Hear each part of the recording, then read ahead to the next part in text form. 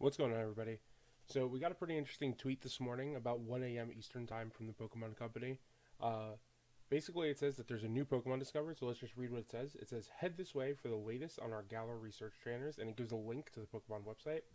Uh, this video here is just a gif of, this trainer entering the gym that we've already seen.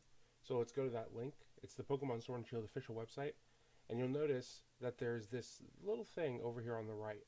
And if you try to put your mouse over it, it moves.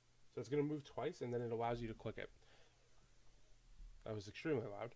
And it brings you to this page. I guess that was the Pokemon's cry.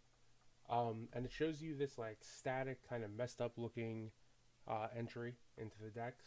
It says blank Pokemon, fighting, nothing for height, weight 257.9 pounds, and the ability is steadfast. Only blank that have survived many battles can attain this blank.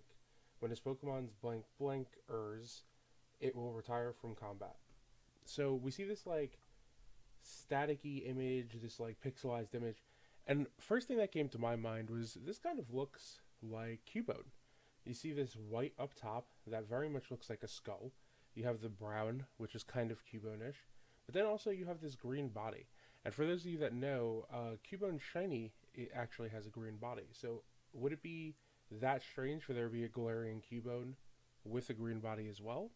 I'm not sure. The only reason why I'm thinking it may not be Cubone is because we already have an Alolan Marowak.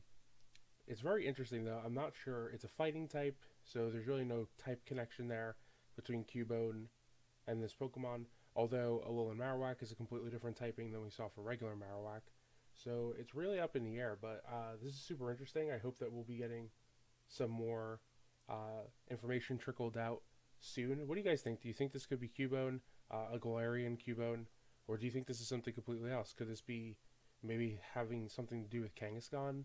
I don't know. Let me know down in the comment section what you think about this Pokemon, and I'll see you next time.